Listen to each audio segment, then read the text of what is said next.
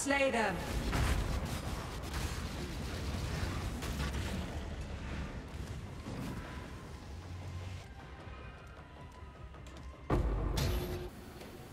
Hi guys, POE Noob here.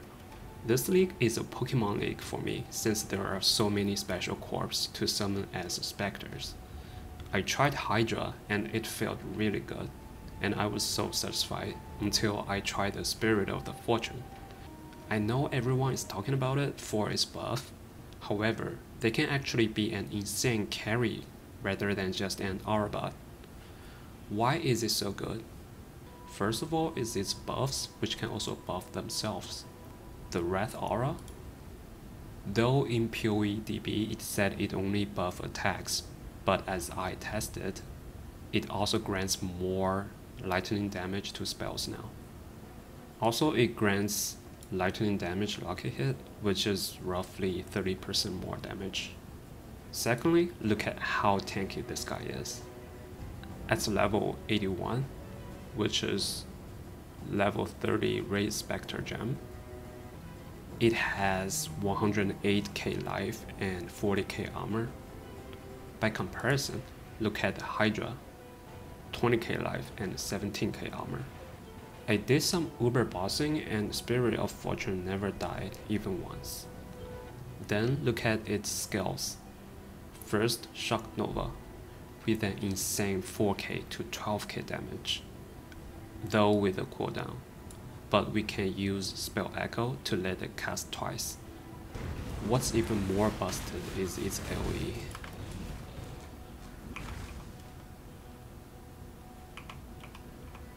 It's literally screen wide, which makes the mapping really zoomy. Second skill Spark, no cooldown, decent damage with high base duration, and free proj speed. All in all, this Spectre is cheap, tanky, great DPS and great coverage, making it a perfect carry Spectre. You can build around it in your preferred ways. For me, I always prefer high DPS and Zoomy style since we're playing softcore. So in my setup, I don't have high defense layer, but really high DPS. Most gears are pretty standard Spectre build rare items.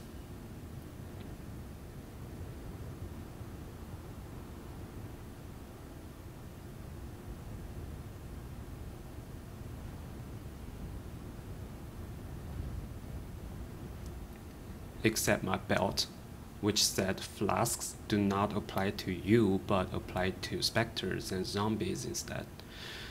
The trick here is, you can enchant the flask with increased effect, while you can still gain flask charges while flask is in effect.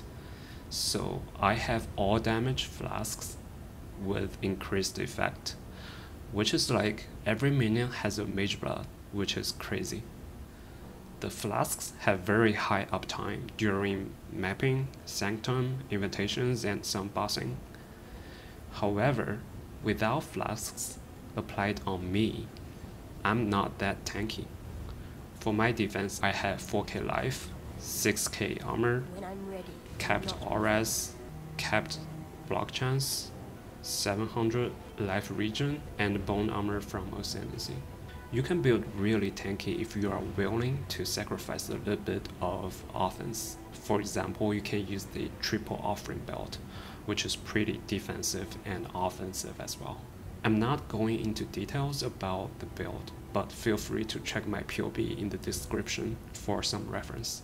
My setup works for most specters, I believe. For attack-based specters, I only need to use this weapon instead, which gives +2 to all minion gems, and minions base attack crit chance becomes 9.3%. And then respect part of the skill tree to get some minion accuracy. As you can see my IGN Pokemon Let's Go. So this league I'm gonna try out different specters and I'm sure there will be a lot of fun. Hopefully I can find some interesting specters and will let you know. Until then.